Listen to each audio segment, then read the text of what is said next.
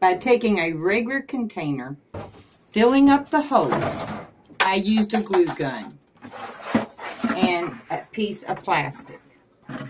And then using any food grade container, which I would use a soda bottle. But right now we're using water bottles. And putting them in here. Then you're going to drill a hole right about here. That will let out any extra water. Then for $1 at the dollar store, you can get weed barrier. Take the weed barrier, I double it because it's not that thick. And putting that in here,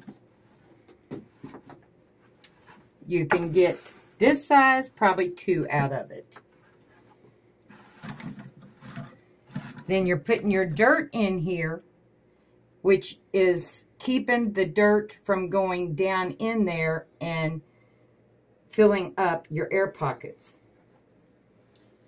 Then you're going to take a small 1 or 1.5 inch water pipe, PVC pipe.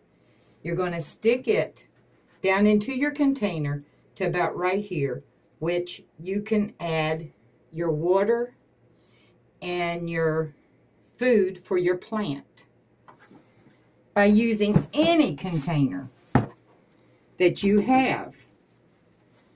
You can do this, and what it does is it wicks the water up through the plant, and you can put any kind of plants in, your vegetable plants, your flowers, but you don't have to buy a great big container. You can buy or use whatever you have and make the wick away.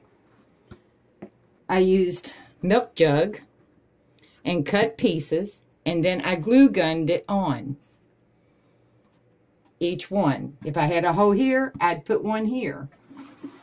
And I filled it with food grade. Soda bottles, a lot of your water bottles. You can go to Builder's Resupply and get the piping that you use with a French drain. Sometimes they have it, sometimes they don't. But use what you got, guys. Use what you got.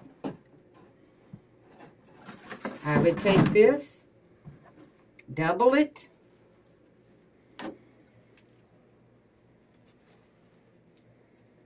place it in there, put your dirt in there, you're done. You don't have to buy these really expensive pots and piping and everything else. Just do with what you have. Later.